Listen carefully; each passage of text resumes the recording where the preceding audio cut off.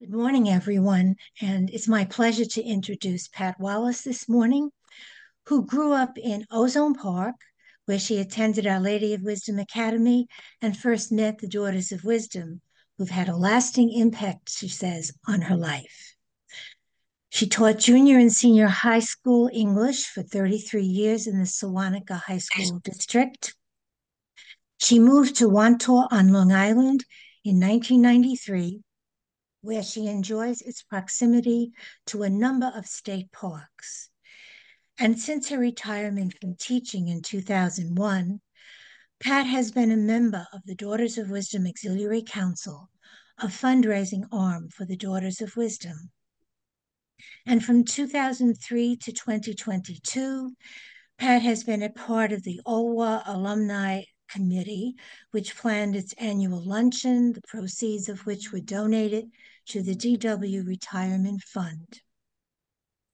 In 2008, Pat became an Associate of Wisdom and has served 2 terms on the coordinating team, one of which is co-director.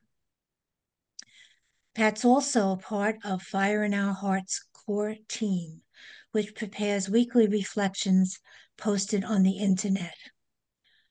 Her newest volunteer work is at Wantor's Last Hope Rescue and Rehab Center, taking care of cats on a weekly basis. And in her spare time, Pat enjoys reading crossword puzzles and traveling, especially to national parks out west, and for caring for her 3 cats. It's my pleasure to introduce you, Pat, this morning for our conversation. Thank you, Ann, and good morning, everybody. My topic today is Native American spirituality. I can still see him, this Native American, sitting on top of a huge boulder and chanting, his eyes lifted toward the purple majesty of the surrounding Colorado Rockies. I can still hear the hushed conversations on the grounds of what is presently a conference center in Albuquerque, New Mexico, but once was sacred tribal lands and burial grounds.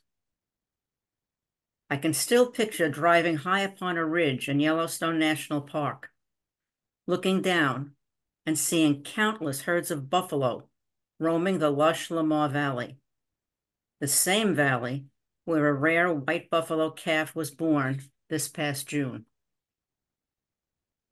To the indigenous people who revere the American bison or buffalo, the sacred calf's appearance was not only a blessing and a sign of hope, but also a dire warning that our earth is at a crossroads and that humanity will be cursed if we don't live in harmony with our planet and the natural world.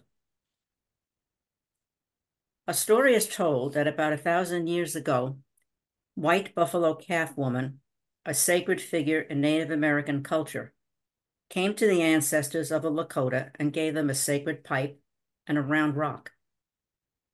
Black Elk, a medicine man, remarked that, quote, "The rock is the earth, your grandmother and mother, and it is where you will live and increase. All of this is sacred, so do not forget. Every dawn as it comes is a holy event. Every day is holy, for the light comes from your Father, the Great Spirit. You must always remember that the 2-leggeds and all other peoples who stand upon this earth are sacred and should be treated as such."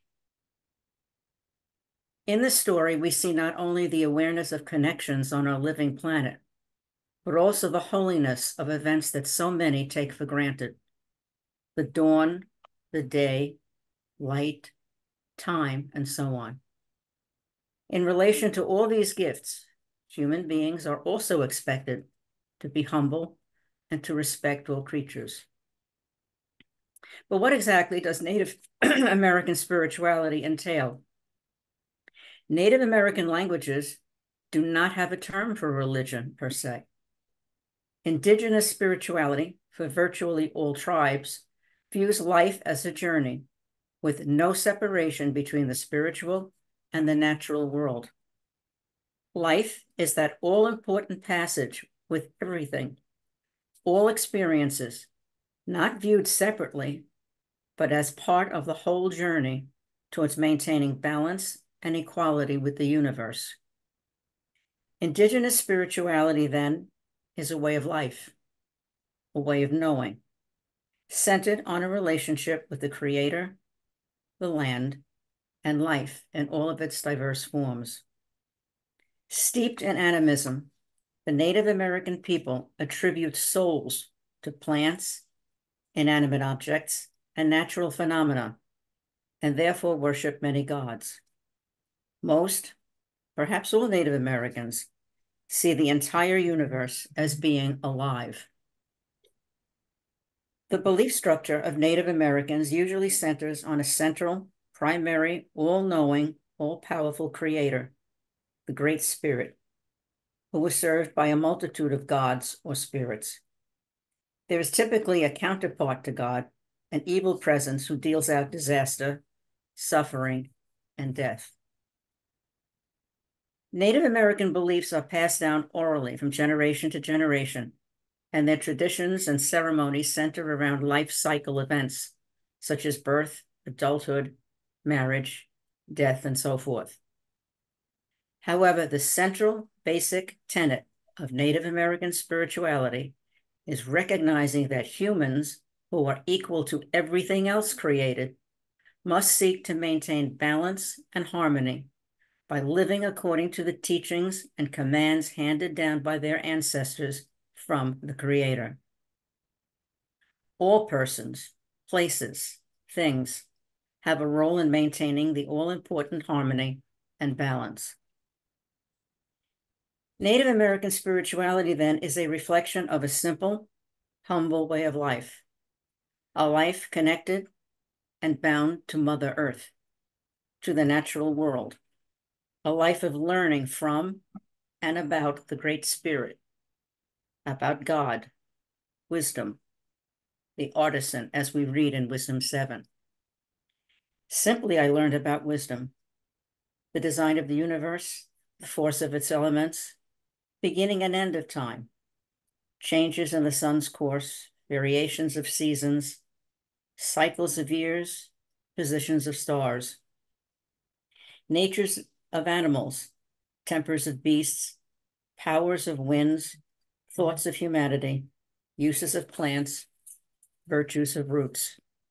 Such things as are hidden, I learned, for wisdom, the artisan of all, taught me.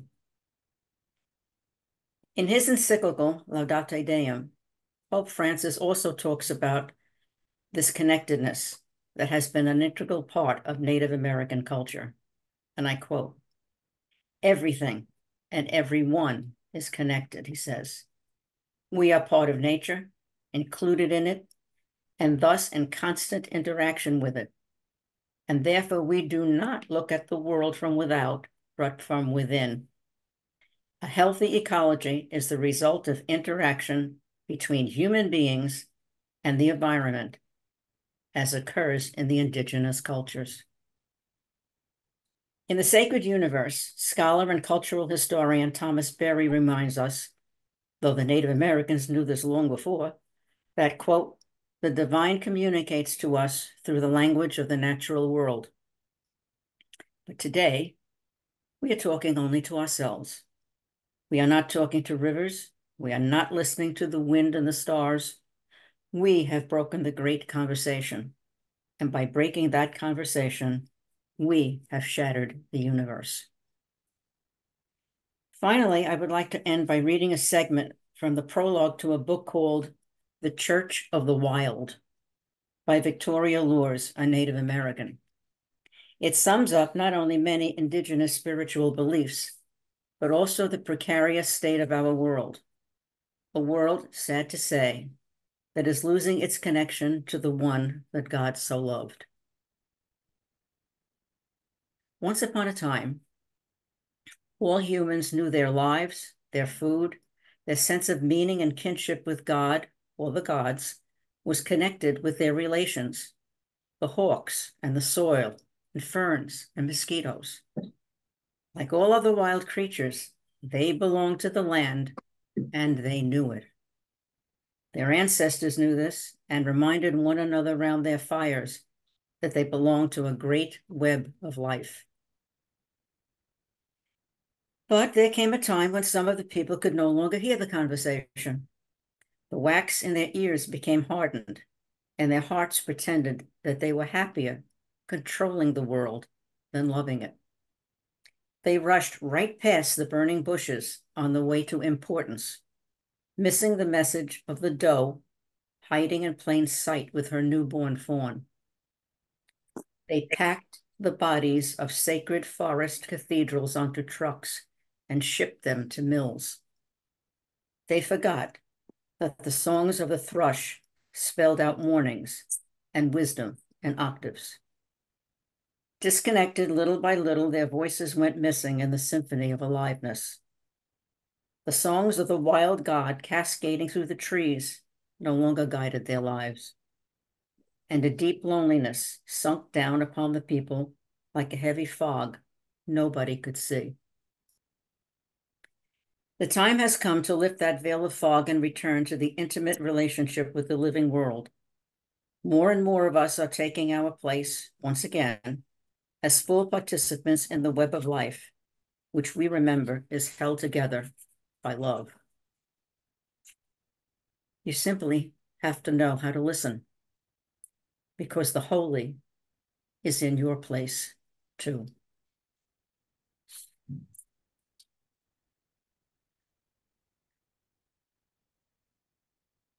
I'll leave some time for thought and reflection and leave you with a couple of questions to think about if you so choose. The subtitle of the book that I just read from is How Nature Invites Us into the Sacred, something the indigenous people have always known. When has nature invited you into the sacred? When has wisdom, the artisan, shown you the deep connection between Mother Earth and all of God's creation?